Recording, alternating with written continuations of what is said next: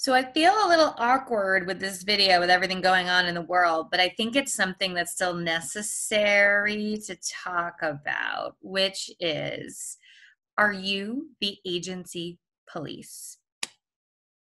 Unofficially, unbadged, unequivocally the agency police. The agency police, what ends up happening is they go ahead and they double check everything. They go ahead and they resuspend themselves to check to make sure somebody else did everything. They tell the agency, this person came in 2 minutes late. And as opposed to just focusing on the customers and staying focused on their job, it just seems like this little nose here is in a lot of other people's business.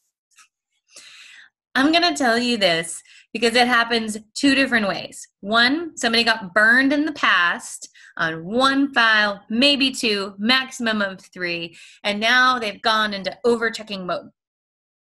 Or somebody just can't seem to let go, trust the process, and they feel like they have to do it because they're a control freak. I had a little touch of this earlier in my life, so I understand. This was the time where I wouldn't let my husband help out the house because he didn't do it the way I liked it. I might have to redo the dishwasher. And then one day I was like, I am legitimately crazy. So I had to work on letting it go. Still sometimes a work in progress in full transparency. But the agency police means that we're so busy in other people's business that we sometimes lose fact that we are not perfect. And in fact, we overcheck, over underwrite, because one time 10 years ago we had an issue. I can tell you that as a business owner, one time 10 years ago I forgot that issue. I've dealt with 75 this week, and overchecking is one of them. So you have to really say, let go, trust the process, let it go, let the management and leadership do their part to have problems happen so that they can be truly fixed. We talk a lot about finding a good problem. Create a good problem for me to solve. Too many cross-sells that producers can't get to. Great problem. Want to solve that problem. But a lot of times we don't hit our comfort zone because we're so stuck on perfection, or we're so stuck on, I don't want to make a mistake. I don't want to send a lead over that's, a barn that's leaning to the left. All that stuff's going to happen. If we're doing it right and we're growing an agency, we're going to have some of that. So check yourself. If you, first of all, fall into an agency police officer, ask yourself, how's your quality of life doing? Are you paranoid? Are you wondering all the time? Are you, look what happened. Look what happened. No. Try to let it go.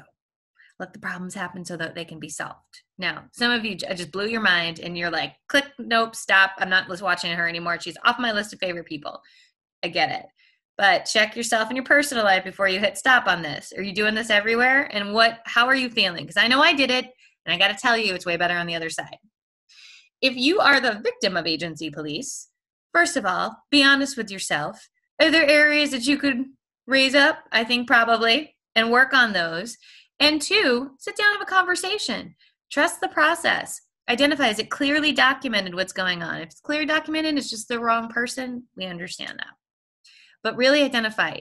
The agency police never seem to get ahead. They seem to get stuck on rules and regulations. And what we want to do is empower people to do the best job that they can. Sometimes that means we got to change things up. So if you've enjoyed these videos, make sure to tell somebody, tell your friends, tell your coworkers. We actually just had a law firm sign up for our videos for whatever reason. I don't know. One of my best friends, a lawyer, I think she's been spreading it around. Cool. Hi, Diane. So if that's the case, we love to branch out even. But we want to say, hope that you guys have a great day, and we will catch up with y'all soon.